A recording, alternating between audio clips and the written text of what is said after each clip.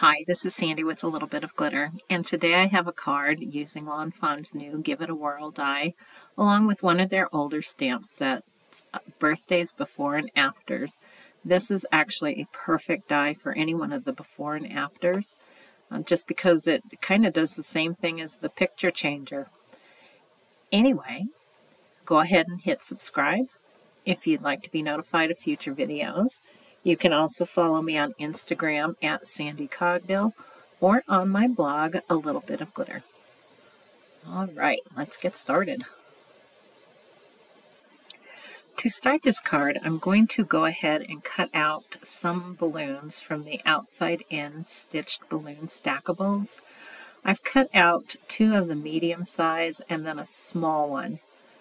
I'm using Stripes and Sprinkles paper collection. They were actually some free pieces that I got from Fawn with a previous order. Sometimes they send some papers, and I was really thankful for that. For the base of my card, I'm using a piece of ombre paper from the Rainbow Forever paper collection. That's new from Fawn this fall, or this spring. And I cut it out using the large slimline die. Then I'm going to go ahead and spatter it with some gold metallic watercolor paint. I will do that on all of my little balloon pieces. That just helps add a little bit of texture and color and interest to the little pieces. Once that watercolor paper has dried, I want to add a little bit of Distress Oxide ink to the edges of those cutout pieces. For the Give It a Whirl piece, I'm actually layering those 2 together so that I can kind of bring up that yellow ink up on top of that top wheel that turns. For the yellow, I am using Mustard Seed Distress Oxide ink. For the blue, I'll be using Faded Jeans. And for the peach color, I'm using Dried Marigold. I've used the Scripty Hugs die to cut out 2 of the sentiments. I actually used scrap paper from where I cut out the slimline card base. So I'm going to go ahead and just glue those together just a little bit offset, kind of to the right. I will later in the video speckle those with some of the metallic gold watercolor just because they just seemed kind of bland and dull once I got those put on the card along with the little balloons. I'm going to use my Misty for this next step. I've got my back piece to the Give It a Whirl dot mechanism. I've also covered it with the Give It a Whirl template just so I know not to stamp out of that particular area. I've got the part of the stamp set that's the cake that has a piece cut out of it, and I'm going to go ahead and stamp that along with the sentiment on that back piece first. I want to make sure that my cakes line up just right on the Give It a Whirl. So I'm going to lay my cake stamp, the full cake stamp, on top of the cake that's got the piece cut out of it, and go ahead and close my Misty on top of it. That way I know exactly where that cake needs to line up. Then I'm going to go ahead and take that top piece, the piece that does the spinning in the Give It a Whirl, and put that down on my Misty, being careful to line it up with the slit in the bottom part of the Misty. If you don't line those 2 up, then your cake is going to be cattywampus and it's just not going to work.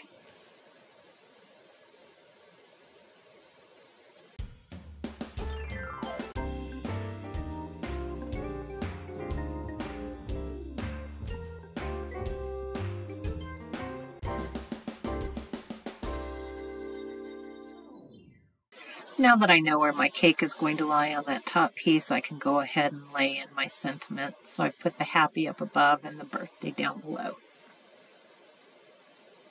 I will also remove that cake off of my Misty at this point just to make sure that I don't get any ink that might be left on the cake at this point.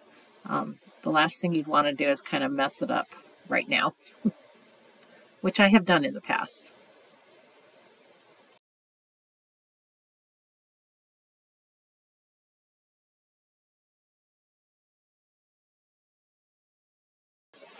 And now we're ready to start coloring.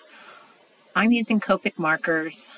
I felt like the background was such a pale yellow that it wasn't going to be any problem as far as coloring it.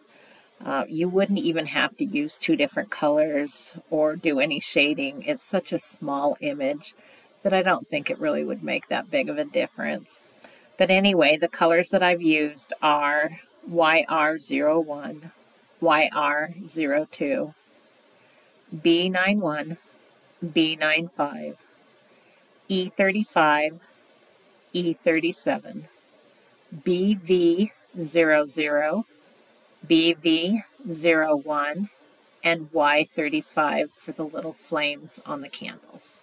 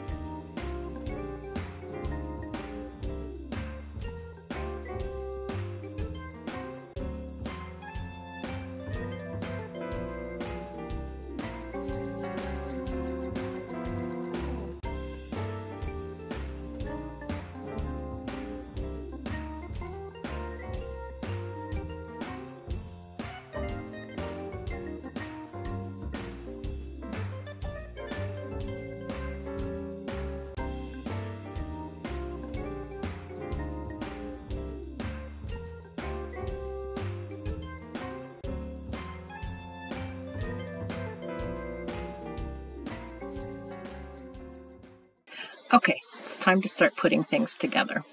So I've cut a connector piece out of some copy paper and I've folded it in half. It's got a little score line on it once you cut it out.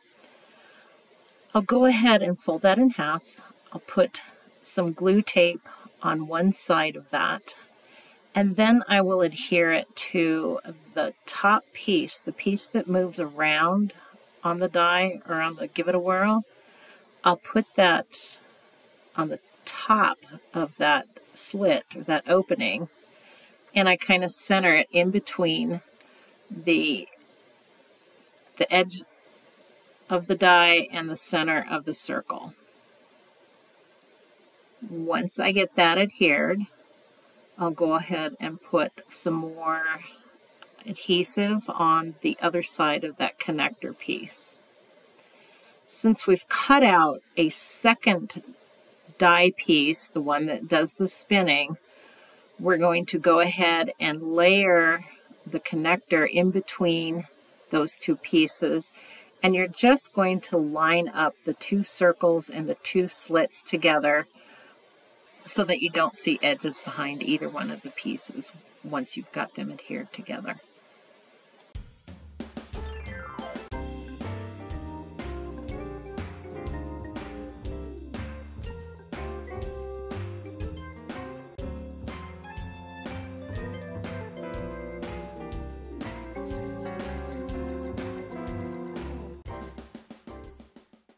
Now with the little handle, you're going to take your glue tape and you're going to go ahead and put it just on that bottom piece, not over the whole thing. You're going to open up that little sandwich circle now, and on the bottom half, the one that's not glued together by the connector piece, you're going to insert that little handle in there just so that the edge of the cut part of the circle is even with the top edge of that area that you've just glued.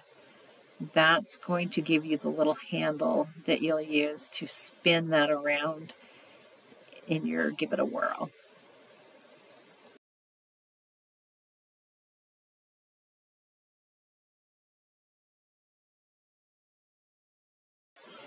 Once you get that top piece inserted into the bottom piece, it takes a little bit of working to get that piece to spin around real easy, so I just kind of keep moving it back and forth until it starts spinning pretty freely.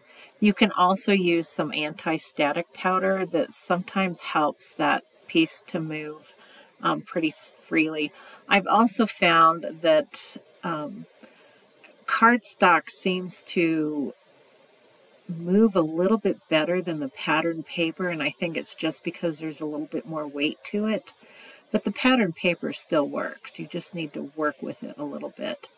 I'm going to go ahead and glue on the little piece that covers that handle that's got the arrow in it, and a little bit later I'll insert some gold cardstock in that arrow. Now we're going to take some thin foam tape and place it all around that outside circle, making sure not to impede that piece that does the spinning. So I always like to try to keep that foam tape right on top of the stitching that's on that back piece. That really helps me keep that lined up so that I don't have that top piece hitting anything and getting stuck as I'm trying to make that circle. Sorry you can't see that very well. I kind of forgot about keeping that centered underneath the camera. But once I get that on there, I'm going to move that mechanism around a few times just to make sure that nothing's getting hung up on that foam tape. I'll do that quite a few times before I actually remove the tape liner and before I adhere it to my card. As you can see, I'm still playing with that little handle to make sure everything's still moving easily. Now, to make the balloon, since I wasn't able to use the largest balloon out of the outside-in stitch balloon stackables, I went ahead and I took the hat from that die set, and I just used the triangle part to create my own little balloon. And then I covered it with a bow that has been cut out of some rose gold glitter cardstock. I don't think anybody would even notice that that wasn't one of the balloons from the set. Now I'm just going to play around with the little balloons and the little streamers with the balloons, just trying to figure out where they look best. I didn't want to have them just all lined up perfectly, so I had the medium ones going off the side on both sides, knowing that I would just trim off part of it. I didn't want them all like straight across either. So I'm just going to play around with where they look best. I'll go ahead and glue on the little string that would hold the balloon down underneath where I want it. I also realized at this point that I just did not have enough balloons. It just seemed kind of empty in different areas.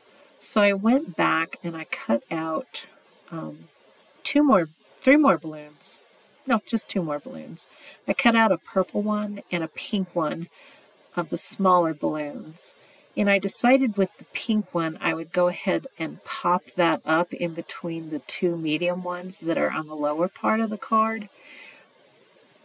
Since I already had the top part popped up, I didn't feel like that would look very weird.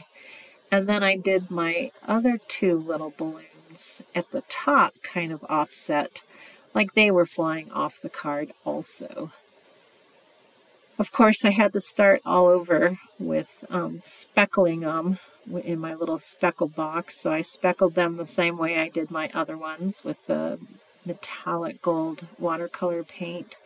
And then on the edges, I used Villainous Potion for the purple and Saltwater Taffy for the pink ones.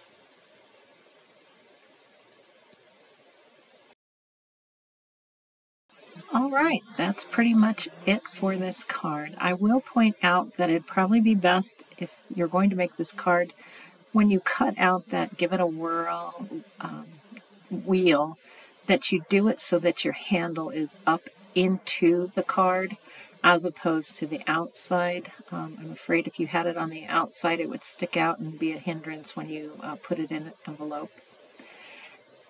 If you like this video, go ahead and give me a thumbs up. Go ahead and hit subscribe if you'd like to be notified of future videos. You can follow me on Instagram at Sandy Cogdill or on my blog, A Little Bit of Glitter. I hope you have a great day, and thanks for stopping by. Bye-bye.